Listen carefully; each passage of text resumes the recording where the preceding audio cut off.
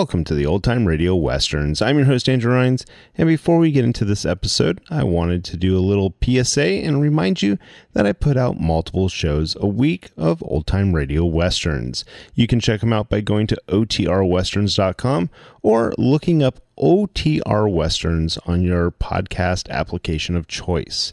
We're releasing over 10 episodes a week so far, about 100 a month. So definitely want you to check that out. Again, otrwesterns.com and check it out.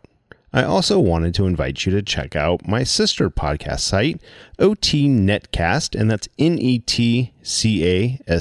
So OT Netcast, Netcast, otnetcast.com. We're currently releasing mystery genre shows, and this is shows like The Shadow, Escape, Suspense, and The Whistler. And we have plans on bringing other shows to the network for you guys to listen to. So it's my non-Western old-time radio channel that I can kind of do other genres that not only I like, but hopefully you would like too. You can check us out by going to otnetcast.com or searching OTNETCAST on your podcast app of choice. Now let's get into this episode. This episode is going to be Frontier Town. Original air date is sometime in 1949. Title is Guns of Wrath. Frontier Town, the saga of the Roaring West.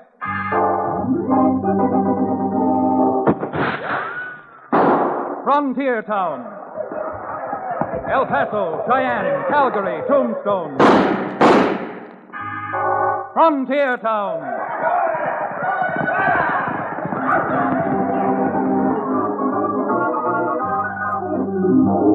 Here is the adventurous story of the early West, the tamed and the untamed. From the Pecos to Powder River, Dodge City to Poker Flat. These are the towns they fought to live in and lived to fight for. Teeming crucibles of pioneer freedom. Frontier Town!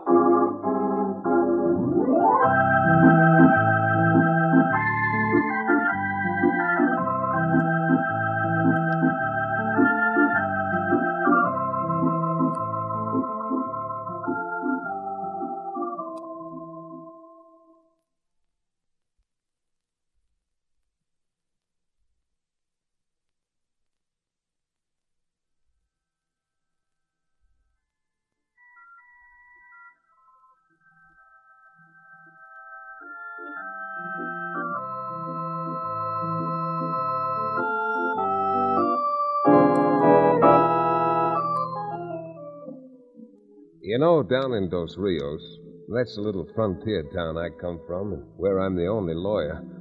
The law business certainly takes many a peculiar turn. Folks seem to come to a cowtown lawyer like Chad Remington, that's me, for almost any kind of advice, and for help in almost any kind of trouble. And trouble, believe me, we have aplenty out on the roaring, roistering frontier. Of course, a lot of our troubles aren't brought to me. They just happen. Like the trouble we had just a few weeks ago. Mister, that was bad trouble. Real bad trouble. Cherokee O'Bannon, the ex-medicine man who runs the Dos Rios livery stable, now that he's reformed, somewhat, had gone with me to the judge's for supper. To Cherokee, the principal attraction was the supper. Me, it was the judge's daughter, Libby. Well, we were finishing off one of Libby's lemon sponge pies when... Is something wrong, Cherokee? Now, come on, Cherokee. There is something wrong. You're staring at your cup as if you'd never seen coffee before.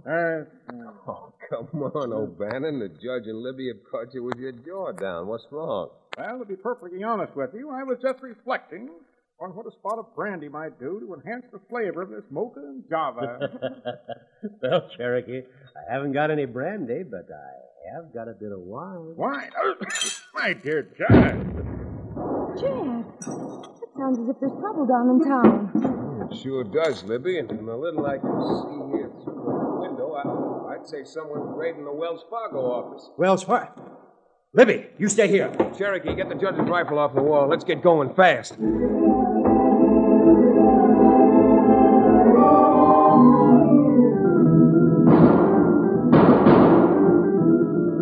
By the time we got our horses back into town, a posse had already mounted up and was streaking out of Dos Rios, following the bandits who headed for the hills over the rickety wooden bridge across the White River. There was no moon, and under the somber awning of blackness, there was little to follow but the receding sound of the hoofbeats, which led further and further up a gradually narrowing trail into the far rocky regions of the hills. By this time, we were sure we'd lost him, and the marshal called a halt to hold a council of war.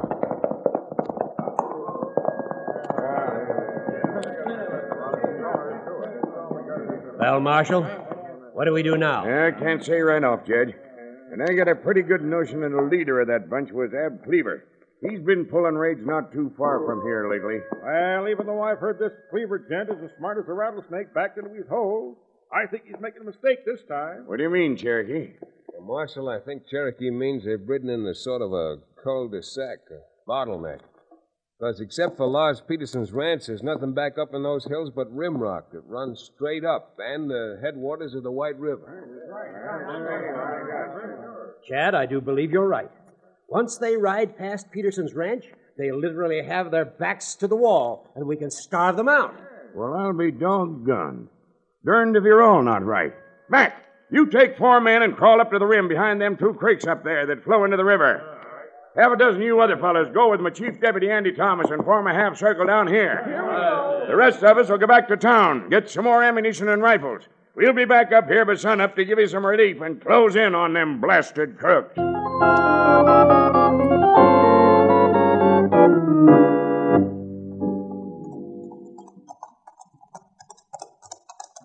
Watch it, Cherokee. Riding around this rim the way you're silhouetted, you make a perfect target if any of Cleveland's bandits. Belly blue blazes, Chad. That drilled a hole right through my Stetson. Yeah, well, it proves one thing. We're not going to catch them napping. Can you see any of our boys around here? Well, let me see now. Yeah. Isn't that the chief deputy, Andy Thomas, squatting down behind that?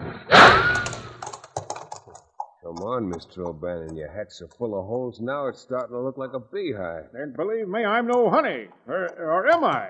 Get up there!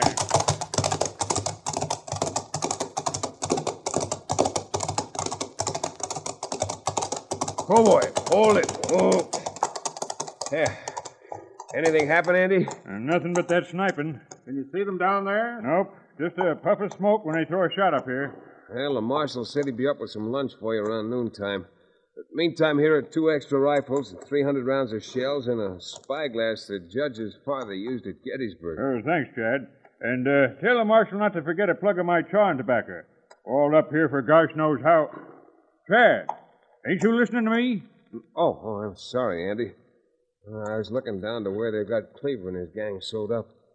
Without ladders, they'll never be able to get up here, but they could move off to the east a few hundred yards and come up behind the Peterson place. If they did, with what supplies they could get from there, this siege might last for months. I'd like to see them try it. Lars Peterson and Helga are about the 2 most stubborn Swedes I ever encountered. Wouldn't buy a bottle of my rattlesnake oil for 2 bits. They'd fight Cleaver and his whole gang to a fairly well. Well, just the same, I think the thing to do is to go back to town and call a little strategy meeting. What we've got to do is figure every possible move Cleaver might make and have some counter tactics ready. Well, can't lose nothing by getting your heads together. Just a few heads. There isn't a person in this entire valley who has the time to spare 2 months until Cleaver's starved out, if he does manage to get some supplies. Confound that nefarious, no-good nitwit. When I get back to town, I'm going to write Mr. Stetson a letter. What we need out here is a hat that's bulletproof.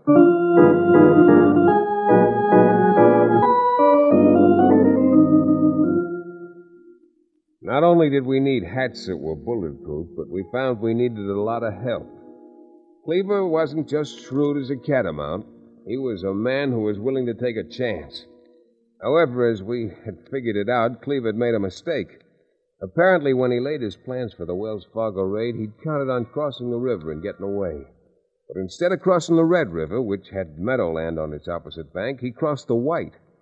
Found himself with his back to the rocks on one side and the headwaters on the other. That was about the only joyful note I could sound in the whole meeting which the judge and the marshal called for early that evening. Friends, won't you please quiet down? As much as we want your help and ideas, we can't hear anything if you all try talking at the same time. All right, Chad. Would you go on with what you were saying? Well, there's not much more, Judge. I just think with no moon tonight, it'd be a good idea if we could sneak about a dozen men up to Lars Peterson's place, just in case Cleaver gets the same idea that I got.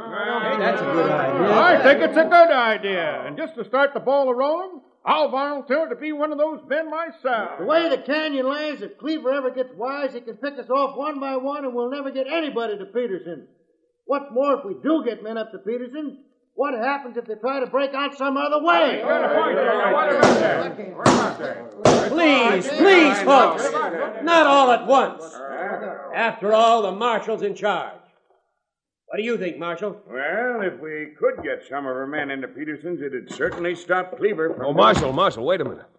Look who just came in. Helga Peterson. Good, you rode here for the meeting because I come here with bad news. Bad news, Helga? Blazing bull blue blisters. Bad news. Now what? Come on, Helga. You better come up here on the platform so we can all hear you. Oh, this is the most awful thing. Nothing so bad ever happened to me, never. Yes, but what is it, Helga? What happened? Those bad men, those crooks, they break into our house. Oh, no. Friends, sidewinders, now we are in for it. Oh, what happened to your husband? What happened to Lars? Lars fight. He fight all he could.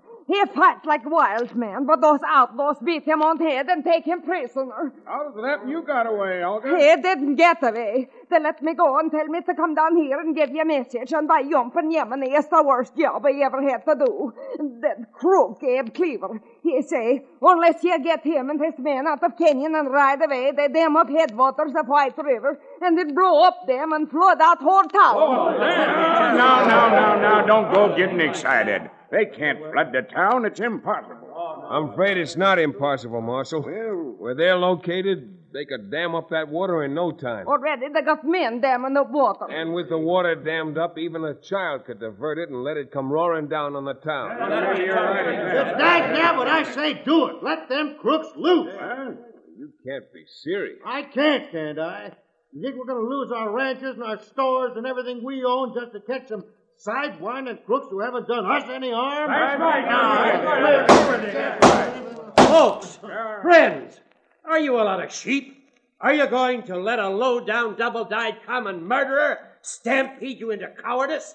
Why, and take it from a man who knows. If you accede to this nefarious demand, you'll never be able to live with yourselves. For shame! Neighbors, maybe I haven't always been right, but I think everyone here will grant that I've never consciously worked against the interest of my friends in my town. What are you doing, Chad? Running for congressman? This is no matter for laughing. This is serious. And even though Abe Cleaver is holding me their husband, it's what you call it. As hostage? Yeah, hostage. I tell you, we must not do what Crook said. We must fight. We must fight back. I say keep Helga here to start with. No sense sending her back to suffer along with Lars. When Helga doesn't come back, that'll be Cleaver's answer. By the time he realizes that is his answer, we ought to be able to figure something out. And come ebb tide or high water, we'll fight for this valley like men.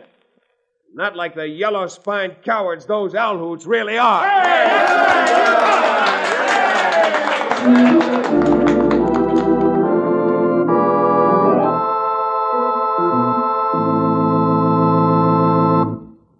We'll return to the second act of Guns of Wrath, our exciting frontier town adventure, in just a few moments.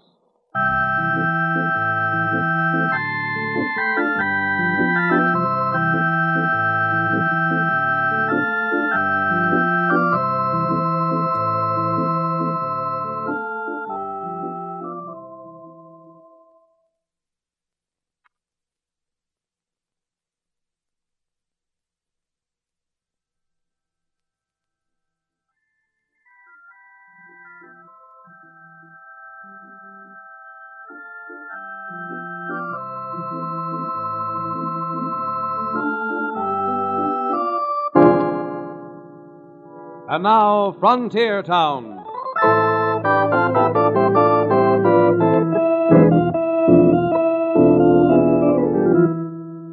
Like I said before, this was trouble. Real trouble. And even though I did pull a politician's spellbinding trick assuring everyone that we'd fight back successfully, I honestly didn't think Ab Cleaver would do any more than dam up the water to frighten us. And that was because I didn't know Ab Cleaver. As I learned later from Lars Peterson, Cleaver didn't wait very long. Scarcely an hour after the time he figured Helga ought to be back with our word of acquiescence, Cleaver walked out to where his men were gathered around the Willowbrush Dam they'd built. Well, Ab, the old lady get back? No, we ain't going to wait. I'm going to show him that when Ab Cleaver says something, he means it. It's okay with me, boss. Me and the boys already got the powder planted under the dam. All we got to do is light the fuse, and 10 million gallons of water will come rushing down on Dos Rios like it was Judgment Day. Well, what are you waiting for? You got matches, ain't you? Light the fuse. You know something, Ab? This is going to be more fun than the 4th of July. It's lit, boys.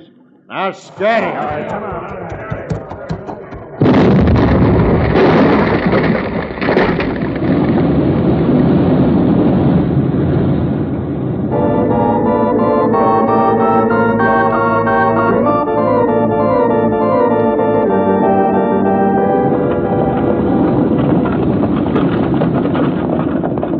Mrs. Hunter, head for those rocks up there.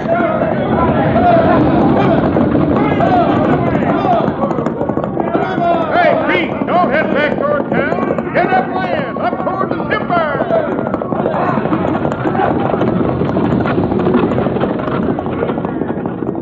Bessie, give me the baby and follow me.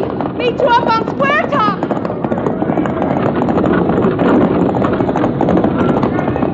Don't try to pass those other wagons. Keep in line. Give everybody a chance.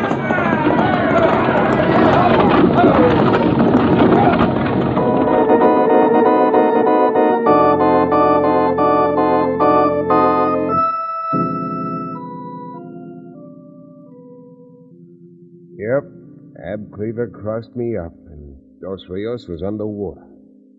But the strange thing was, and we could see it from our vantage point up in the rocks of Crow's Nest, the town wasn't wiped out. Far from it. It was just as if the river had swollen in a flash spring flood, flowed over its banks, and covered the streets of the town with about 3 feet of silt-filled, muddy water. Well, the judge, Libby, Cherokee, and I pondered this. Tried to figure it out as we looked down on the sodden town. Why, this is no worse than that spring flood we had when I was a little girl. Maybe not even as bad. No question about it, Liddy. But I, for one, can't make it out. You think Cleaver figures that with only a few feet of water, we'll go back into town? And then he let the rest of it loose and really drown us? Well, with a man like that, I suppose anything's possible. Not this time. Because if he had wanted to drown us, he could have done it in the first place. By George, you're right. What do you make of it, Chad? I don't know exactly, Judge, but I'm sure there must have been some reason for it. Just trying to put myself in Ab Cleaver's place and figure out what he could possibly have had. Doggone it, I think I got it. Got it? Got what? You see? See way down there, just kind of picking their way into town? You can just barely make them out. There's 8 horses, and I reckon they got 8 men on their backs. I see them, Chad. But who are they? What do you think they're up to? Unless I miss my guess. And you missed plenty this trip. Those men are Ab Cleaver and his gang. If they wanted to get away, they wouldn't be heading back again toward town. Is that right? Yes. I guess so. But what do you... I think they let loose a portion of that water to clear the town. Now that the town's cleared, they're going back in, completely unmolested, to help themselves to anything and everything they can find. Of all the obnoxious, audacious, dastardly things. Here we are, way up here, and if we start down toward town, they'll be able to pick us off like flies. Cabin house flies, of course, not the horse fly, who is quite sagacious and wary. Chad, can't we do something? You bet we can. Now look, we're up here on the high ground just as they were, except that we're up on the headwaters of the Red River. Mm-hmm. So what's to stop us from pulling the same trick they pulled and threatening to let the whole Red River down on them unless they give up? After the unfortunate advice you gave everybody, Chad, already, do you think that you have any influence left with them? Well, maybe not, but never yet ruled a man off for trying. So what do you say? Let's get down off these rocks and over to the mesa where the rest of the folks are gathered.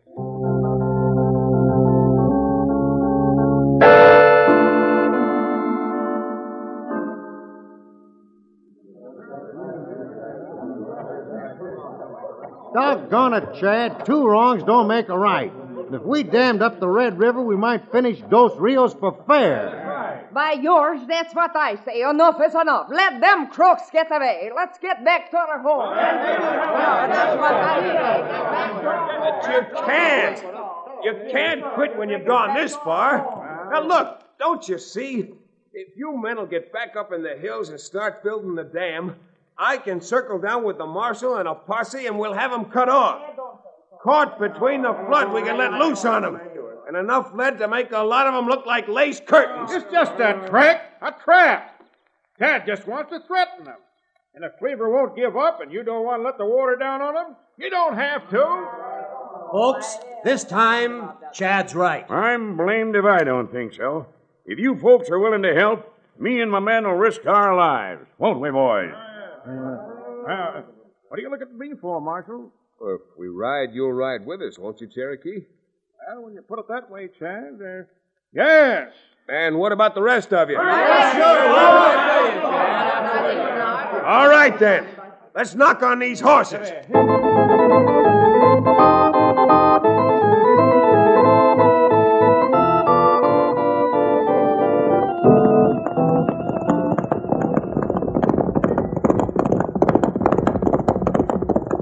Rein up, men. This is as far as we go.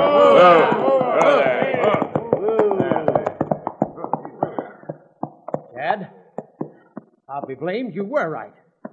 See? Those men are ransacking the stores and loading everything they can onto their horses. Well, how are you going to powwow with Cleaver from here? Just watch, Cherokee. Hey, Cleaver! Cleaver, can you hear us? There, we're up here over your heads. To the east, up by the Quakies. See you, Chad. See? Looking up here. Cleaver, you've ridden yourself into a trap by coming back into Dos Rios. I'm here with the marshal and a 20-man posse. The rest of the town is back up in the hills. They're all set to let the Red River roar down behind you. Now, if you got any brains at all, you'll quit. This is the marshal, Cleaver, and we're giving you just 1 minute to make up your mind. Well, I'll be hanged. I'll take that back. I'll be blamed. You see them? They've all got their heads together, talking it over. Chad, I believe this is going to work. It looks like they've made their minds up. All right, Marshal! You win! Cleaver, tell your men to throw your guns into the street. We're coming down. All right, boys. Let's get going.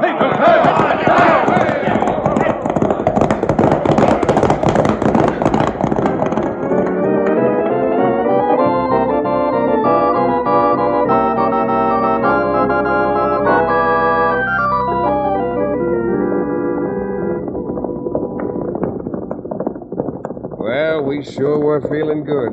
Me in particular, as we threaded our way through the aspens, came out in the lane on the back of High Baxter's ranch, and headed through the water and mud into town. A few seconds after the marshal told the boys to spread out, Split up, boys! Cover both ends of the street. Cherokee suddenly nudged me and pointed to something. Dad, isn't that someone trying to get away through the alley? You're doggone right it is, and if I'm not mistaken, it's Ab Cleaver. Come on, Cherokee. I'm sure going to need your help.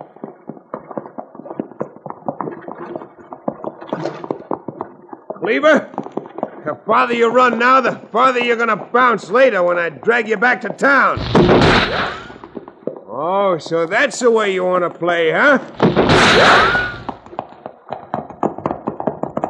Tad, you're wearing your gun. What's the matter with you? Perforate that prodigious poltroon. Nothing doing, Cherokee.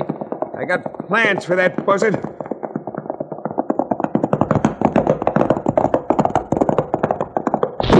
Look, he jumped off his horse and ran behind that piece of down timber. Doggone it, this time we got him. Oh, boy, easy. Down, Cherokee, flatten. Oh, look, you old fake. This time I'm going to trust my life to you. You doggone well better be careful with it. What do you mean? What are you going to do? While you stay behind this rock and cover me, I'm going to belly crawl across this clearing, pull him out from behind that log, and beat his brains out. If he has any. Tad, for goodness sake, be careful. I'll be cautious. You be careful. Careful where you shoot covering me. All right, now. Here goes.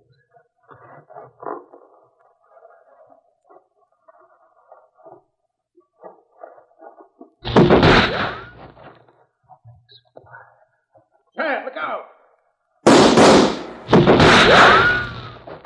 And that makes 6. All right, Cleaver, your gun's empty, I reckon, and my fists are loaded. Now, come here. Why, you loudmouth! You won't be loudmouth. You're not going to even be able to talk. Don't!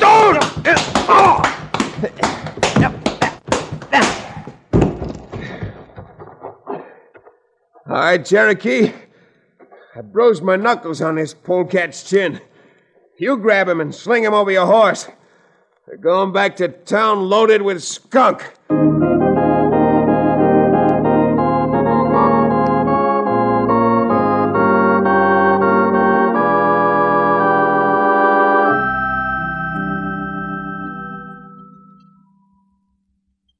Well, Miss Libby, after all that exertion, how about another piece of your lemon sponge pie? Why, certainly, Cherokee. More coffee? I guess Cherokee will take a second cup of coffee if you, if you give him something to, put in it. Well, I still have that wine in the cupboard. Well, now, Judge, I really No, wait just a minute. What kind of wine is it, Judge? It's a very wonderful, rare old port. I rather think... Oh, Cherokee. Now, don't say you're going to turn down a libation. A little port wine? Indeed, sir, I am not. Because with a man of my character, it's any port in a storm.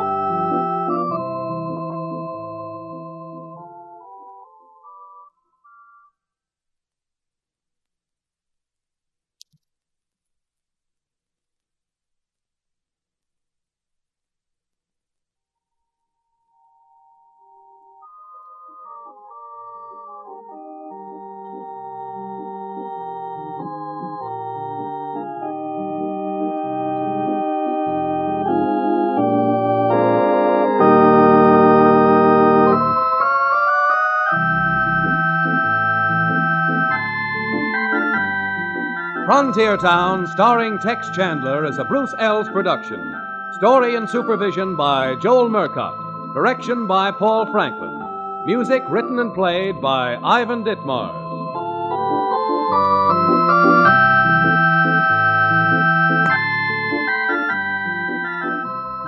Be sure to be with us again, same time next week, for another fine action-adventure story with your favorite young Western star, Tex Chandler.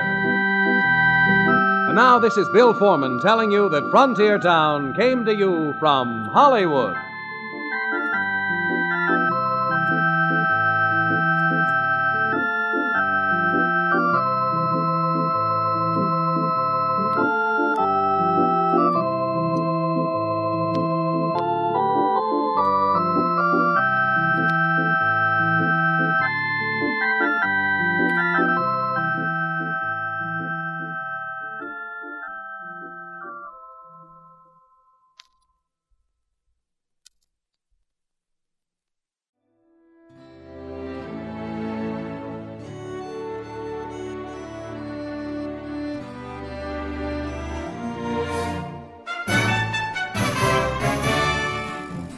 This has been a presentation of OTRWesterns.com, and we hope you enjoyed.